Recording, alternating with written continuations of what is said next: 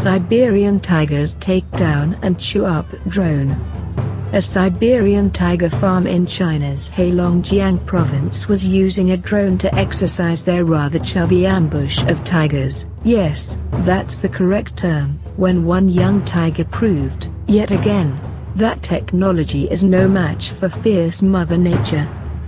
The video was posted to YouTube by CCTV+, who claims the Harbin Siberian Tiger Park uses the drones to exercise the tigers, who have been lazing around and maintaining their weight during winter. But the exercise session turned into a metallic feeding frenzy when a 2- or 3-year-old tiger took the drone down in a rather heroic leap. After the drone was taken down, the exercise session broke down faster than the drone, which didn't stay in one piece for very long anyhow. Small pieces and big chunks were torn off with brutal efficiency right up until the drone started smoking and startled the ambush. What was left of the drone was later recovered using a well-protected vehicle.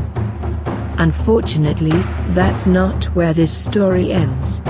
A little bit of digging reveals that this encounter between tiger and drone isn't all playful. The park the footage comes from allegedly keeps their cats in deplorable conditions and sells tiger bone wine, even though the horrific practice was banned in 1993.